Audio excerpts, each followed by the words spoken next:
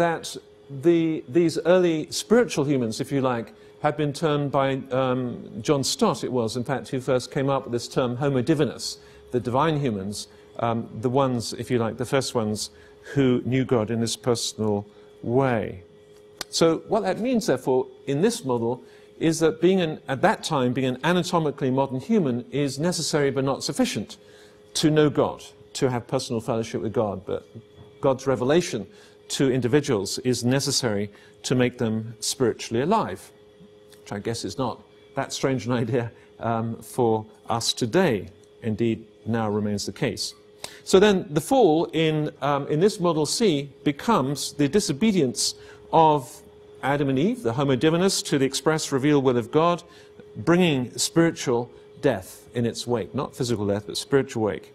And so in an extension of this model, just as Adam and Eve were the federal heads of humankind, and God in his grace gave the possibility from that time on of anybody to come into fellowship with himself by grace, so with the fall, it's as if it works both ways. So the whole of humankind kind of falls with Adam and Eve in their disobedience to God. And of course, in a sense, this model is taking the New Testament and reading from the New Testament back into this kind of full narrative. As in Adam all die, so in Christ shall all be made alive.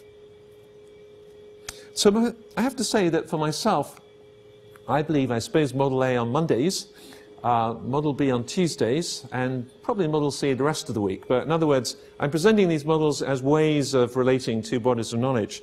I would be the last person who would want to take a model as if it was the actual theology itself. I think these are just ways of beginning to try and see how these two kinds of understandings can talk to each other. And I think it's important, though, to notice that what all three of these models assume is that the fall brings in spiritual death. It does not bring in physical death into the world. And of course, that for many Christians I know out in churches and the general community is a problem. And you know, when I go out and give talks in churches, often that's a point for discussion. But I want to just say a few words, next 5 minutes, just to look at the whole, if you like, dark face of providence, the question of theodicy, and just revisit, just for a few seconds, this deep problem, really, of natural evil and the way that evolutionary biology relates to that. You'll all be familiar with Leibniz and the way, really, he put the whole theodicy question on the map as a sort of philosophical and theological question back in the 18th century.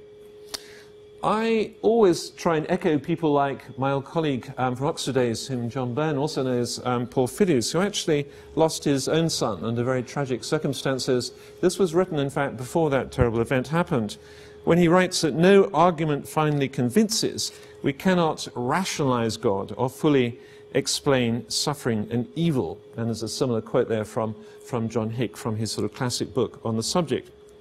I don't think, of course, that means we should remain silent about the matter. Everyone struggles with this whole issue of natural evils and how we relate to those as we're thinking about evolutionary biology.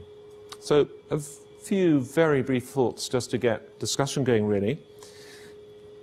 I suppose what we can do, what we all do in thinking about theodicy is, or people's approach to it is reflected by their understanding of the omnipotence of God and really how far that omnipotence extends. And so you have a great sort of spectrum of views leading on this left-hand side, as it were, to what I call the laissez-faire God at one extreme, the God of process theology, who essentially lets the world, I guess, sort of basically do its own thing.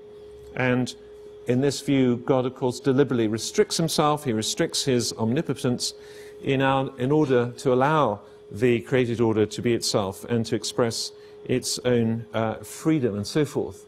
And you get this view also by those promoting the idea of kenosis, only referring to not Philippians 2 so much as the idea of God restricting himself in this way that I just mentioned. And I guess a good representative of that position is Jack Howard, the Catholic theologian, who has this idea of God letting the creation be itself out of love, willing, and I quote, willing to risk the disorder and deviation that actually occur in the evolution of cosmic beauty.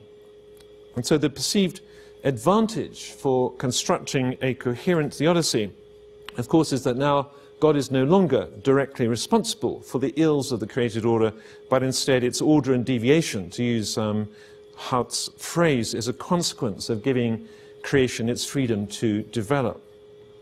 Now, as we move over to the right, as it were, we get the more less laissez-faire, the more controlling, if you like, the more God in control type of theologies on the right-hand side, where, of course, God is viewed very much as faithful in creating and sustaining the properties of matter that will have those properties, because God's faithfulness means upholding them, and this is part of what we mean when we talk about God's creation.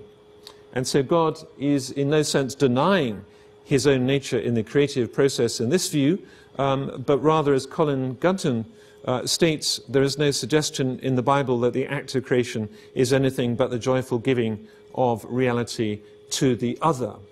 And so it's a much more a view which emphasizes God's sovereignty over the whole of the created order, and I guess the more Calvinist of those amongst us would be up the right there somewhere.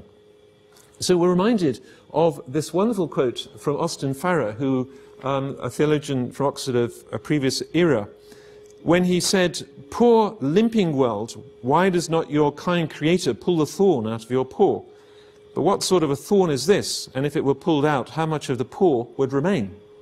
How much indeed of the creation? What would a physical universe be like from which all mutual interference of systems was removed? It would be no physical universe at all." Quite interesting to meditate on that, I think, very perceptive comment. And that brings us then more to the right, if you like, in the spectrum. Left and right have no political connotations, by the way. They're just purely on the screen. Okay? But on the right here, of course, we have a God who does have set intentions and purposes for the world that are being and will be fulfilled through the created order.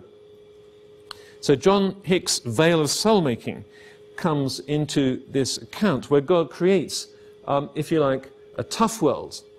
It's a world where moral and spiritual growth is possible. It's a world in which there is pain and death and plenty of challenges to our comfort and well-being. In a world, in a word, it's more like, I would say, a boot camp than a vacation camp. Okay, so Christians, I think, have this idea, you know, the world is a vacation camp. Well, in this view, then, the world looks much more like a boot camp, somewhere where really dependency upon God's grace is the only safe option. But, of course, there's a strong eschatological element to this view, where God is preparing the new heavens and the new earth, where there will be no more pain or suffering, and ultimately the whole created order will be redeemed and all its best aspects brought in to the fulfilled kingdom of God. And new here, as my theologian friends always like to point out, of course, is the Greek kaini, new in quality, not neos, which means not having existed before. And I think it's this tension of the present evil age with the age which is to come, the fulfilled kingdom of God, that brings out most clearly, to my mind at least, the evil of natural evil. Not evil in the sense that it's a consequence of moral evil, but rather in its contrast with the fulfilled kingdom of God, in which Jesus will finally be Lord. And so Jesus confronts illnesses in the New Testament accounts not because they're the immediate consequence of any personal evil, as he makes clear, not because of sin, but because of eschatological incompleteness. They're not part of the future kingdom. And you just get so many verses, don't you, about his healing being linked to the coming kingdom and so forth. So I guess the really big theological puzzle for us right now is why the cost in terms of suffering and disease and death really seems to be needful to be this high in order to bring about God's new redeemed family by freely willed response into this new heavens and the new earth. Maybe this is the only way in which there can be creatures who can respond freely to God's love, and the costs are part of that whole perspective. So I think we're a bit like scientists at the moment with quantum theory. From a utilitarian perspective, quantum theory works perfectly well. Schrödinger's equation always works. But if you